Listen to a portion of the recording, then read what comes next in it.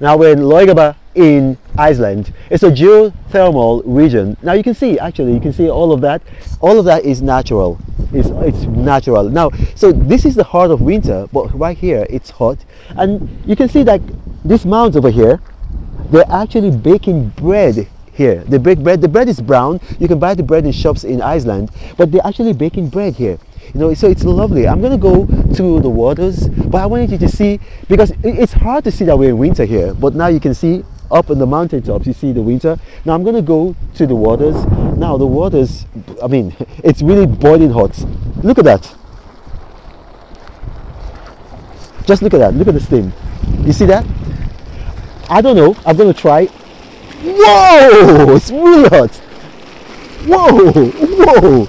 Just look at how hot it is. You know, it's lovely. I mean, all of this area, and it's actually, you know, it's good for your health. They have a university campus here, and if you turn around, you see, okay, I'm going to show you. Those buildings there, you know, like it was built by the state architect, and houses the dormitories of the university. And you know, you can see why it's a good idea that they have a university over here, you know, in Iceland, a very, very icy place. They built it in the geothermal region, and it's so good. I mean, this river is so healthy, you know, like it's got health benefits where you can swim in it. You know, like maybe you got skin diseases, because what makes the geothermal, what makes it hot, is actually sulfur. Now, from here, we're going to be going to see some geysers.